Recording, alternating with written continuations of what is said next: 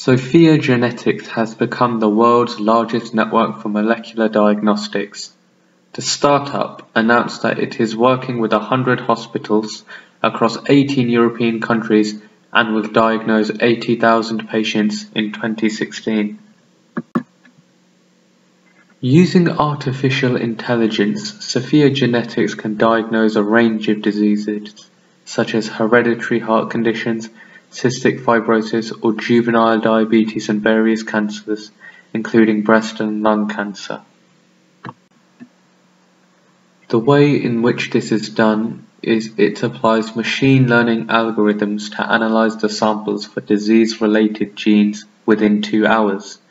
The resulting report will pick out with almost 100% accuracy the specific genes that are associated with diseases such as BRCA1 in breast cancer, and it will also annotate it with available information on what drugs will work best for the genetic mutation, so doctors can prescribe targeted treatments that actually work.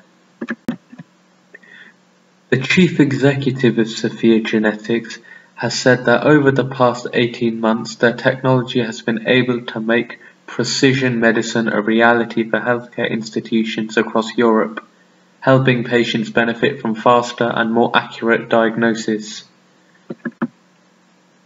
It has been described as a fabulous application of machine learning because the more data in the system, the smarter the system gets, and it will get richer as the community develops, though it is already the largest in the world. Using information already collected, Sophia Genetics can start predicting treatments for new genetically similar patients. The system knows exactly what stage your cancer is at, which drugs will work for you specifically rather than just generic patient with your type of cancer.